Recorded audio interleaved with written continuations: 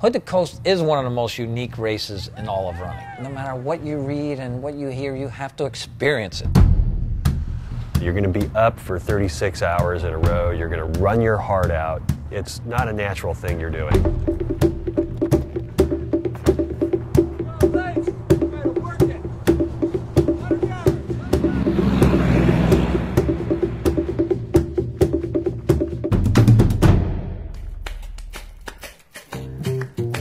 You don't jog this race if you're in the dead jogs. You run this race as hard as you possibly can.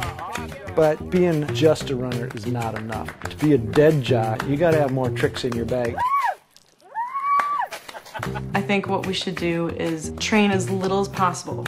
There's nothing. It's just a big sheath. Like, don't do any training, just drink and eat. And then if we do accomplish the race, all the better.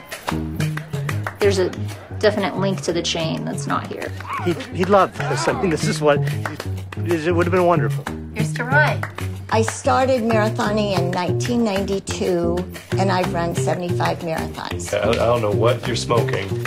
There's no way you're doing leg one.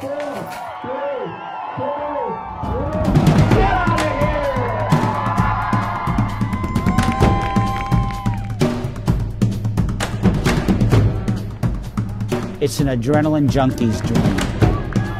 It's a must-do in a runner's life. Ugh, that looks terrible. It's an epic race, but you can't do epic all by yourself. Come on, Larry. You get 12 people together, and you can do anything. It's awesome. Yeah?